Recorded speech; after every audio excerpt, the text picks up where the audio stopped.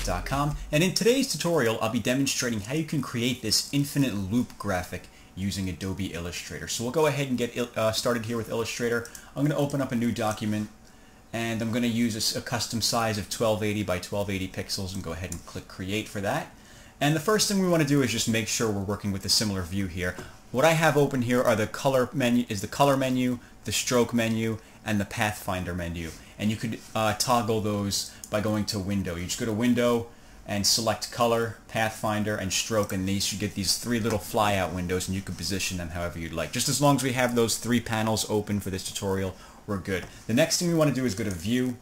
Where it says Smart Guides, make sure that's turned off. Snap to Pixel, we want to turn that off as well. We only want Snap to Point turned on for now, and then we'll go to Show Grid.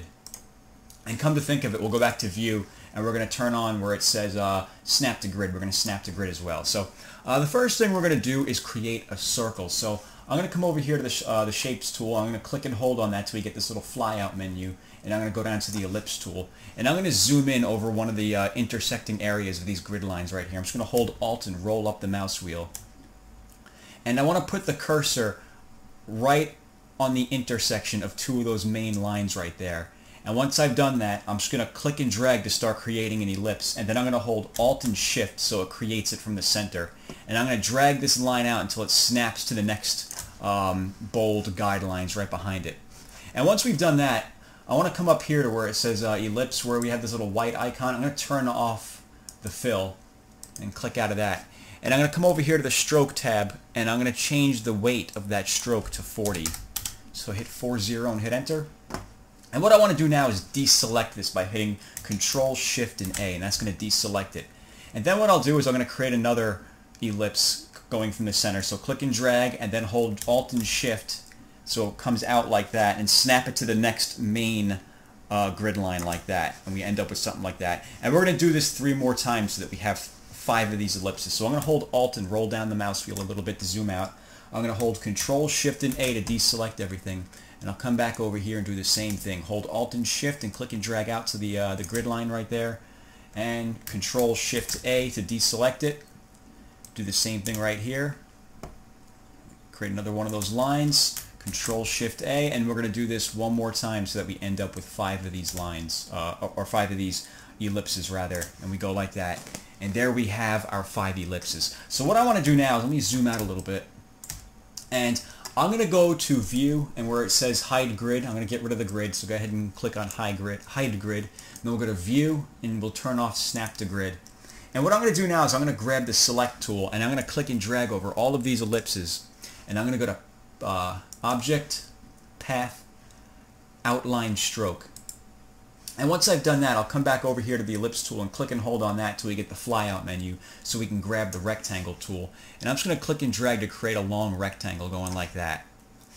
And once we've done that, I'm going to come over here to where it says Height, and I'm going to change that to 40. So the height is 40 pixels. And then once I've done that, I'm going to grab the Select tool. I'm going to bring this down here towards the bottom. What we're going to do now is we're going to snap one of the corners of this rectangle onto the corner of one of these ellipses. And let me show you. Let me click on this just to show you. I'll grab our Direct Select tool.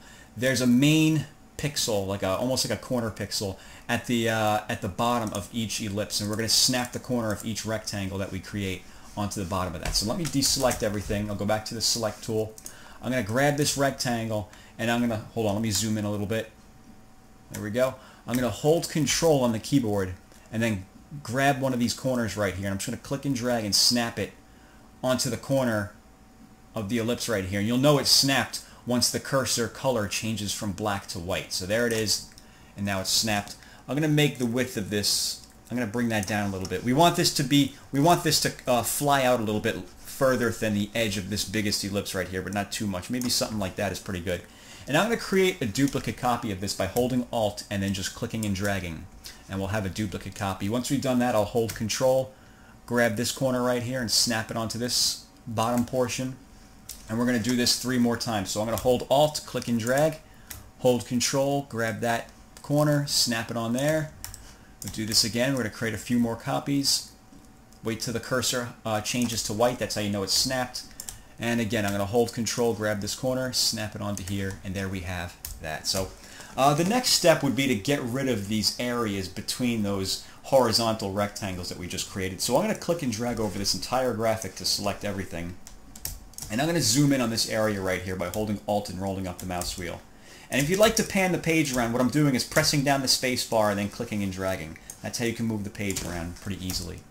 And with all of that selected, we want to go to the Shape Builder tool, which is right here. You can use Shift-M as a keyboard shortcut. And once we've done that, I'm going to hold Alt and go ahead and just click on each of those segments to delete them from those the space between those horizontal rectangles. I'm just holding Alt and clicking to get rid of them. And let me go back to the Select tool. I'll zoom back out by holding Control and rolling down the mouse wheel. And what I want to do now is let me click and drag over the edges of those 5 rectangles right here. I'm actually just going to bring the width of that in a little bit. We don't need that to be that long. Maybe something like that.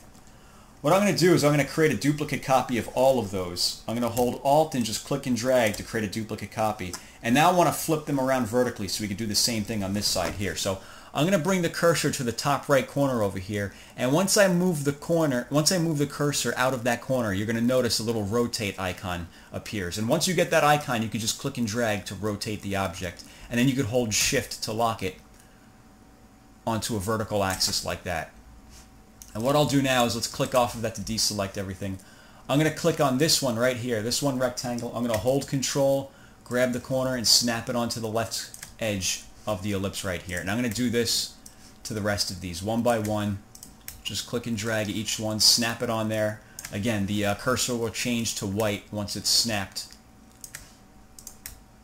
And we'll put that last one right there. Just like that. And again, I'm going to click and drag over the whole thing to select everything. And I'll go back to the Shape Builder tool. And I'm going to zoom in over this area by holding Alt and rolling up the mouse wheel. And what I'm looking for here is I'm looking for these little lips, these little curves on the left edge of each object. So let me zoom in a little more. I'm going to hold Alt and click on that to get rid of that. And I'm going to come over here and do the same thing. I'm going to hold Alt, click on that, get rid of that one, get rid of that one, and then finally I might have to zoom in a little more, get rid of that one. And then I'll go ahead and just punch out these other ones as well. And again, I'm just holding Alt and clicking on it to get rid of it.